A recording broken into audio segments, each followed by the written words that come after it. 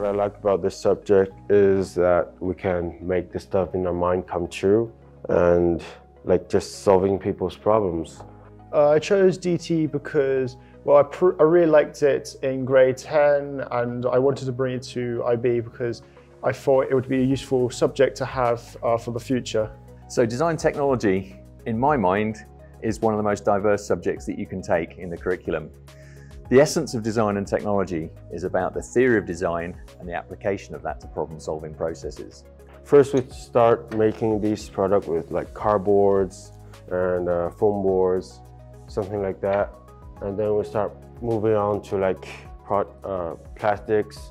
This is all student-led. So again, we're looking for students that are creative in when they're looking at problems and how they can solve those problems. Within that, we need them to be analytical. Within the subject as well, there's an enormous amount of theory work that needs to be covered. The internal assessment is worth 40% of the marks available for the IB. The rest of the marks are gained during an examination. The problem-solving process is done through project work. So we'll often start the IB course doing smaller projects that get students used to the idea of the design process and the process that we follow to be able to solve a variety of different issues that have been identified.